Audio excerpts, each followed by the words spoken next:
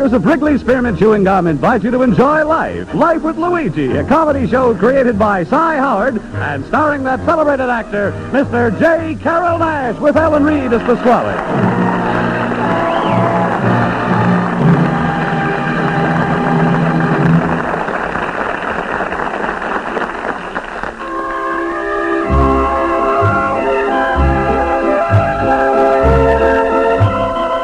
Friends, as you know, Wrigley's Spearmint Chewing Gum is giving daily enjoyment to millions of people all over America. In offices and factories, on farms and ranches, in mines and oil fields, folks find that chewing Wrigley Spearmint helps them feel better and work better. The makers of Wrigley Spearmint Gum are glad that their product is proving helpful and enjoyable to so many people, and they're glad, too, that they're able to bring you Life with Luigi, because they know it's the kind of a radio program that millions of Americans enjoy.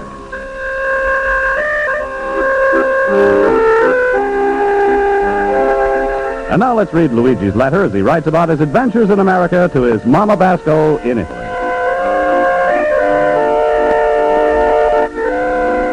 Dear Mamma Mia, you want to know how I'm spending my day here in America?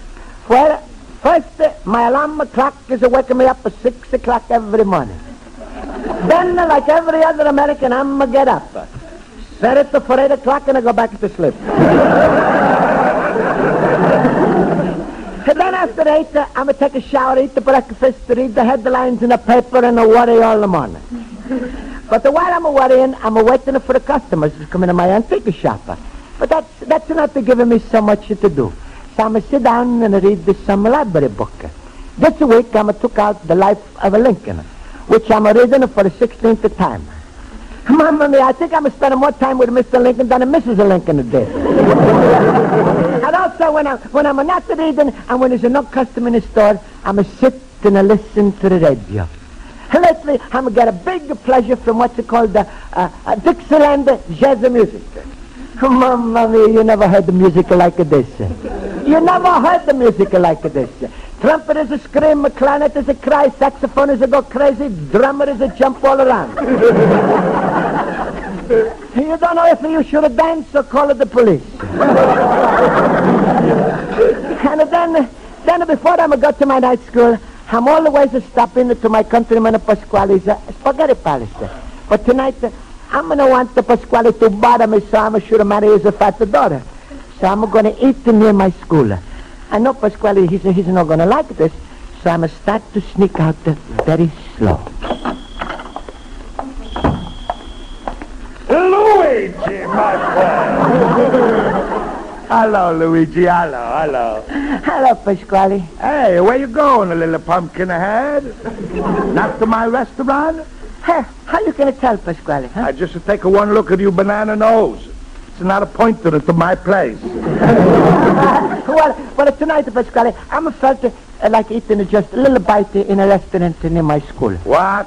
Look, Luigi, I brought you here all the way from Italy, 12,000 miles. I watch over you like a baby, and if you're going to ruin your stomach with a bad food, it's going to be in my restaurant.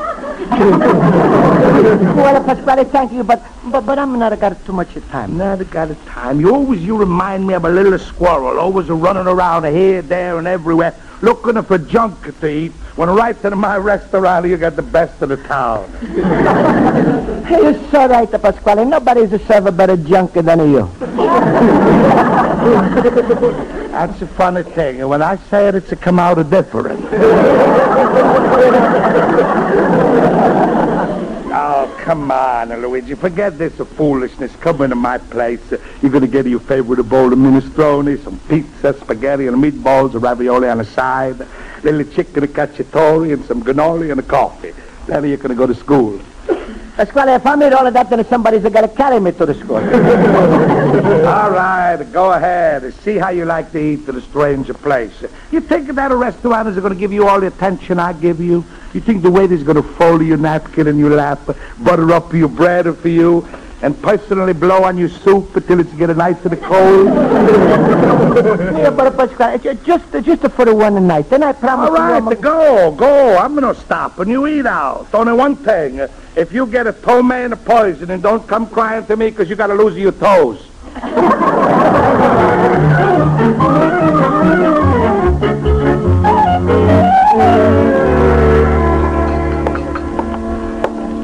Are you finished with your soup, sir? I'm just a taster it. Don't you care for minestrone? Sure, but what the soup is this?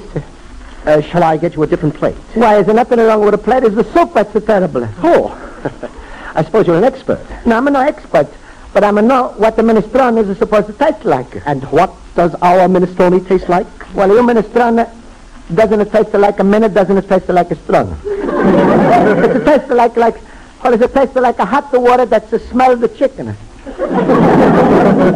Please, I'm not like to complain about Never mind. I'll bring you something else. We have a vegetable soup, a Yankee bean soup, and a chicken soup. What would you like? I would like a minestrone, but you know that. Sir, that is minestrone. Read your menu. Please, I'm kind of full of my eyes, but my stomach is too smart. Now, look, maybe you can tell me how you was made the minestrone, and I'm going to tell you where you was made the mistake. I don't make the soup. The chef does that. Oh, the chef. Is Italian, French, Greek, or what? It so happens the chef was born in Minnesota. Aha, that's the trouble. Minnesota is not the minestrone. But, mister, maybe if I was to go in and tell him how my mom is making the minestrone. Look, sir, I've got other tables to wait on. You come in for one plate of soup, and I offer you something else, you won't take it, so here's your check. Pay the cashier. All right. Pasquale was right. I'm sure to stay where I belong. It's 36 cents for the soup. Even the price of water has gone up. Hey, what's the writing on the back of the check? If for any reason you are dissatisfied, Pinkleys would appreciate your complaint. Oh, well, this I'm going to do. Hey, wait there. Yes, what is it now? Please, I'm like a pencil. Mr. Pinkleys the one I'm sure to make my complaint. You going to complain about me? Oh, no. It's up to you to change yourself. I'm just going to try to change the minestrone. All right, here's a pencil. Oh, well, thank you. Now, I've got a few minutes before my night school classes start, so I'm going to write. Dear Mr. Pinkleys, you got fine restaurant, good location, but a bad minestrone soup. Tomorrow when you make the soup, do like my mom. Take some water, boil up with a good beef, especially fine mother bone.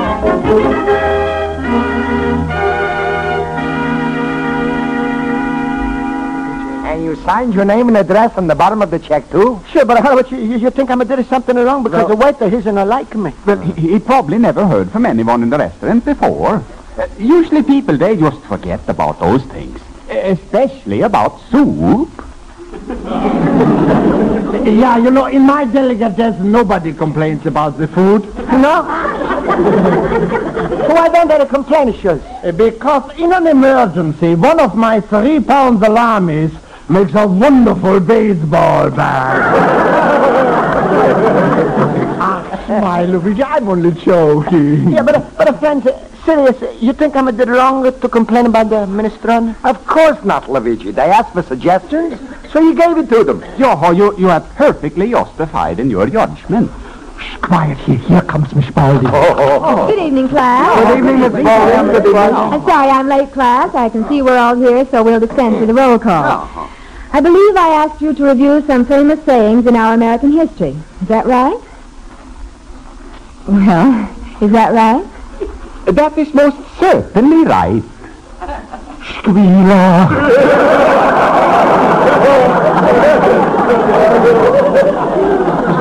Oh, come now. We haven't even started. Mr. Howard, who said it is not best to swap horses while crossing the river?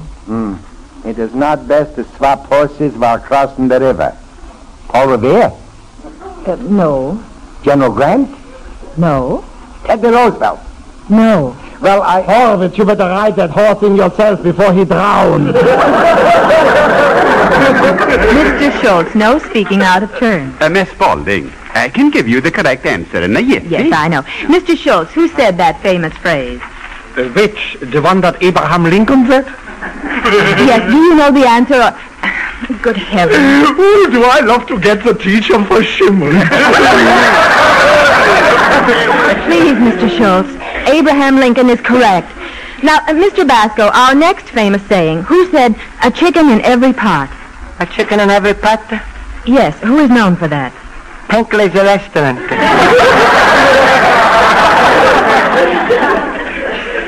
I never knew they said a chicken in every pot. That's because you never tried the minestrone. Luigi's got the country in the soup.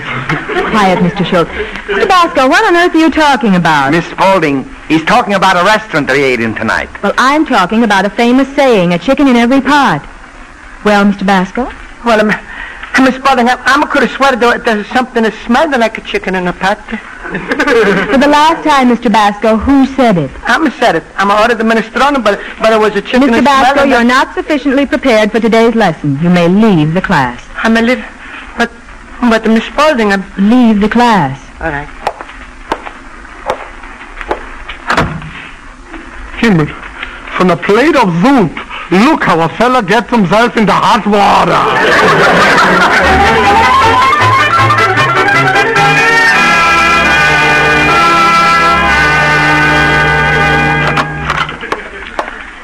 Hello, Pasquale. Luigi, you home early. Oh, don't tell me that food you ate is already making you sick. No, it's worse than that. Has it got me in trouble with Miss Spaulding, and she's sending me home. Serves you right. What happened? Did you ask your teacher for some bike grabbing or soda? No, I was just talking about a minestrone soup. I'm had at the Pinkley's restaurant. See, next time you're going to believe me. What did the minestrone soup taste like? I don't know, like a chicken soup. Oh, they're improving. The last time it tasted like a clam chowder. Well, Luigi, at least your suffering has taught you to stay away from those big restaurants. They don't care about the customer, only about the buck. Yeah, but isn't that true, Pasquale? And I'm not going to get thrown out of my class for nothing. I'm going to prove you that the restaurant is going to take my recipe. My recipe. Yeah, you're going to prove. The only thing that's going to happen to your recipe is that the waiter tells the manager tells the cook, then wherever you go in, you're going to get a fly in your soup. That's what's going to happen. Trouble with you, Luigi, you believe everybody and anything. You're what they call a guzzable. Well, all right, Pasquale, maybe I'm a guzzable, but you see, I'm going to go back to that restaurant, and that the minestrone is going to taste just like my mom. All right, I tell you what, I go with you. And if it does taste like that, I'm going to give you free dinners in my place as long as you live. As long as I live? Yes, and to show you how sure I am, I make a better offer. What's that? Free dinners as long as you live and 3 months after that.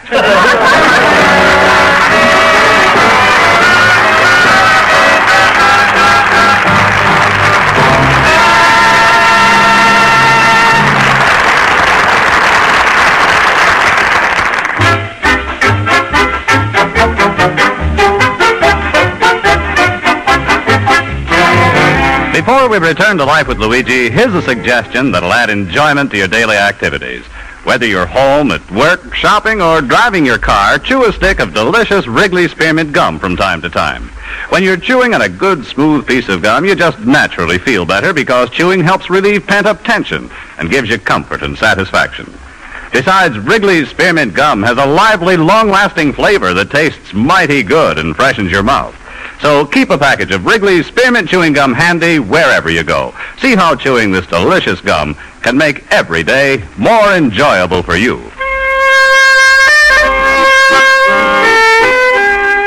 Now let's turn to page 2 of Luigi Basco's letter to his mother in Italy. Well, Mamma mia. Tonight, me and Pasquale, we're going to eat the minestrone in a Pinkley's restaurant. And we're going to see if Mr. Pinkley is decided to use your recipe for the soup. Pasquale was offered to have Ross come along and sample of some of the soup. But I'm going to say no, because Ross, to her, anything is a taste of good. So me and Pasquale, we went, and you can imagine how nervous I felt later when the soup was brought in by the waiter. Here you are. Oh, well, thank you. Wait, let me try it first, Luigi. I got a stronger stomach than you. No. We brought the taste together, Pasquale, huh? All right. 1, 2, 3. Well, Luigi, what do you say? Well, stop it. What do you expect to find there? Oil? Now, tell the truth. Did they follow your recipe? No. No, Pasquale, it's still a chicken. I can't understand this. Maybe the cook can't read English. Maybe you should have called up your mama, fly her down the weekends and help out a Pinkley in the kitchen, huh? And I was taking them seriously, and I'm giving them my complaints. Hey, waiter. What is it? Waiter, I was giving a sip for Minestrone soup here a few days ago. Nothing is happening. I thought you looked familiar. Oh, Mr. Hamilton! I'll let you talk to the manager. Oh, more trouble. I'm washing my hands of this whole mess. You what? I said I'm washing my hands of this whole mess. All right, usually this is soup, and here's an napkin to wipe yourself. Yes, what is it? Are you Mr. Hamilton? Oh. Well, please, Mr. Hamilton, you make a finer watcher, but you got to change your Minestrone soup. I'm left the matter sipper here, and what's to happen? Well, we don't act on customer suggestions. I sent you a slip down to Pinkley's Public Relations Department. Pinkley's Relations? You mean here's a family, they got to take taste of the soup first? Hey, Luigi, will you stop and knocking your brains out? This fella don't care what he serves you, as long as you die outside of the premises. I don't want to start any arguments. If you want to, here's the address. You go down to Public Relations and straighten it out with them or anybody else in the company. Nothing to do with it, Luigi. If you're going to do all of that, to make them put you on a salary first. No, Pasquale, I'm going to there. Maybe they don't know what's going on. But this time, I'm not going to bring a suggestion. No, what are you going to bring? Mr. Manager, give me one of those fresh plates of soup, huh? I'm going to bring them to that.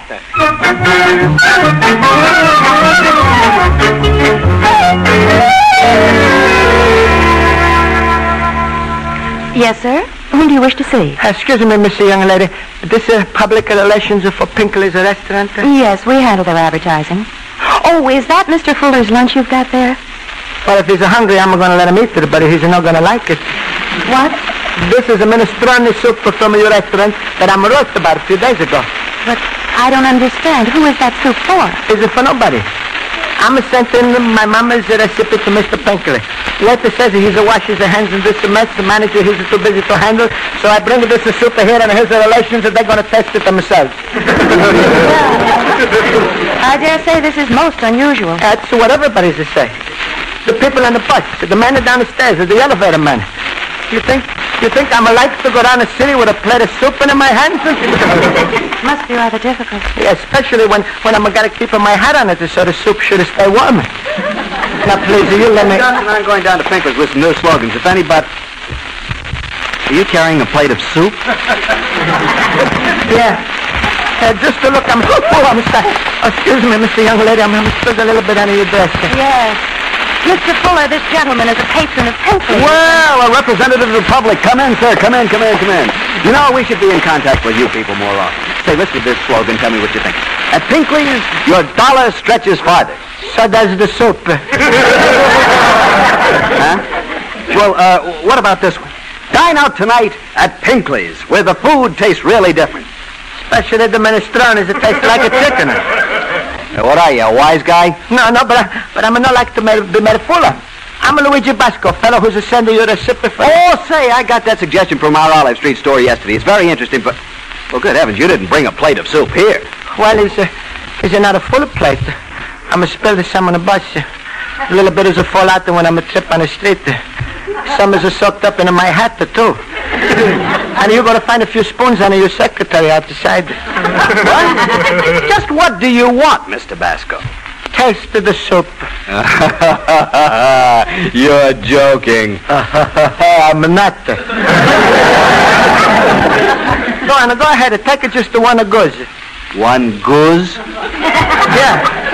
Yeah, mouthful. Maybe you small eat the mouthful is 2 gooses. Well, there's no point in my tasting it. Pinkley's is a large chain organization, and we cater to all kinds of appetites. You understand? Now, look, just to give you an idea, over 100,000 people walk in and out of our doors every week. You mean telling me that 100,000 people is a walk in and out of your store every week, huh? Yes, sir, that's right.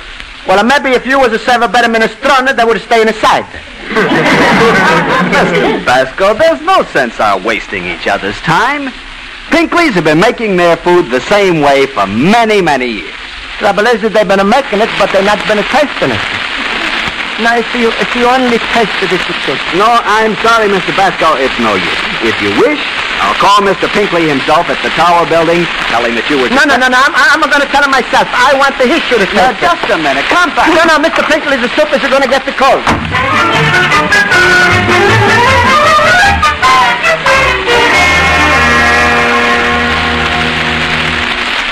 Please, tell Mr. Pinkley there's soon going to be no more soup left in the place. Every time I'm moving somewhere, there's a spill. Oh, I'm sorry, sir. But Mr. Pinkley says we'll just have to wait. Meanwhile, maybe you better tell me the ingredients of your recipe. Oh, you mean minestrone like my mama used to make it? All right. First you take good piece of beef and you make up with the soup, huh? Mm-hmm. Then you put in the celery, carrots, the potatoes, the cabbage. Yes. And then let it cook. See? Then you simmer down with some lard. And when the vegetable is finished, you boil them in the soup. You throw in the pasta. The pasta. How do you spell that? See, I don't know. Just to give me 10 cents, I'm going to buy you a can. And then you put a little salt, the pepper, maybe a little parsley, garlic, and there's your minestrone. Fine. Well, I have it all. Good. Now you're going to change your recipe? No. Mamma mia, I'm just a matter of whole soup for nothing. I'm bringing this in to Mr. Pinkley. Oh, well, then maybe you're going to take this minestrone inside and feed him with just one little spoonful. Oh, well, just be patient. All right. Louis. Father. I've been looking all over for you. I've been looking at one office and another, inside and out. And Mr. Fuller said that maybe you're going to be here. What's the matter with you? You getting super happy? Come on home before you go crazy. You know something, Luigi? They got a saying in America here. There's a warning about this. What's the saying? I'm a soup to nuts. Sure. Now, come on. Be a good fella. Come on home. No, but Pasquale... Now, don't about it, Pasquale. Just to listen. Next time you go in a restaurant, tell you what you do. Order some French's above the sea. And if you don't like it, tell them to whistle for their money. Hey, you know, Pasquale, I think you're right. Nobody cares. I went through all this trouble. I'm even made Miss falling mad on a miss for nothing. Well, don't worry yourself. Everything's going to be all right. Come on. Thank you, Miss Sinclair. Thank you very much. Mr. Basco, where are you going? Home. Oh, nonsense, my good man. Come in, I want to talk to you. Don't go, Luigi's trying to trap you into a game of canazza. Now, listen, Mr. Pinkley, I'm not going to waste your time. If you think your minestrone is good, that's your privilege. Goodbye. But, Mr. Basco, I insist. Mr. Fuller called me after you left his office. Now, I've gone to the trouble of setting up a portable gas range in my office, and I've already sent for the ingredients. The ingredients? Yes, the ingredients. You know, the carrots, the peas, the peppers, everything else. Mommy. You don't know nothing, do you, Luigi? Don't even know what ingredients is. No. Please, Mr. Basco, would you do me the honor of preparing a minestrone soup for me? A soup like your mother used to make? Like to my mom used to make it? Wait till Luigi come home. He's just trying to get a free meal. Well, Mr. Basco? Well, Mr. Pinkley, you wait. In a little while, you're going to be shaking hands with my mama's minestrone.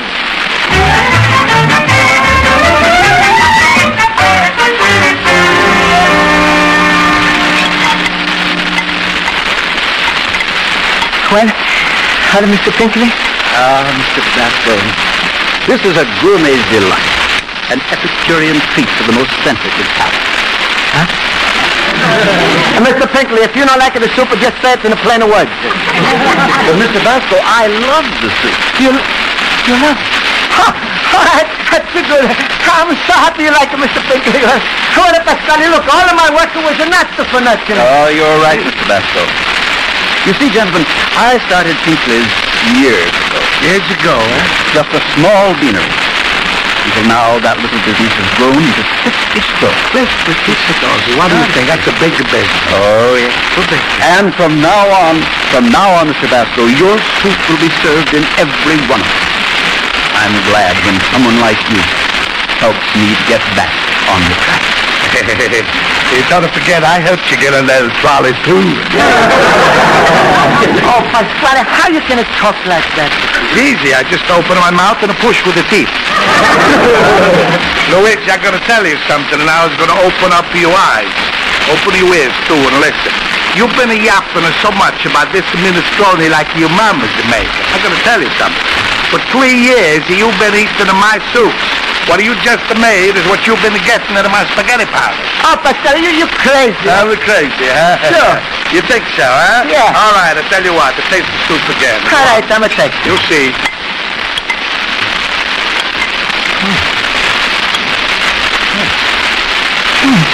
This is so wonderful. Oh, this is so good. I bet I know where you're going to eat it from now on. I bet I know, too. Where? Hinkley.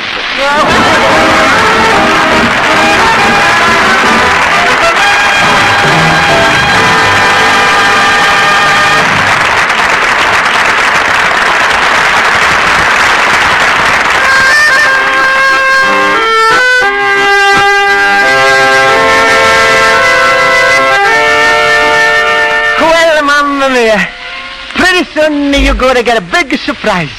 You're going to get a beautiful present from Mr. Pinkley for your recipe. Yeah, I'm talking about so much about the minestrone soup makes me remember another kind of soup you used to make back home in Italy. Remember, Mamma Mia, he used to put a great big pot on the kitchen stove, put in a little piece of fine salt pork, rich fresh vegetable, good juicy meat, a little bit of bacon, then add the water. And pretty soon you have a wonderful soup out of that big pot. And that reminds me of us here in Chicago. Because Chicago is like all the big cities in America. And all these places is sometimes called melting pot. That's mean they put French, Jews, Italian, Swedes, Greeks, all kinds of people together. And then they add a little friendship, some kindness, and some human understanding. That's the melting pot over here, Mamma Mia. That's America. Your loving son, Luigi Pasco, Lilla Migretta.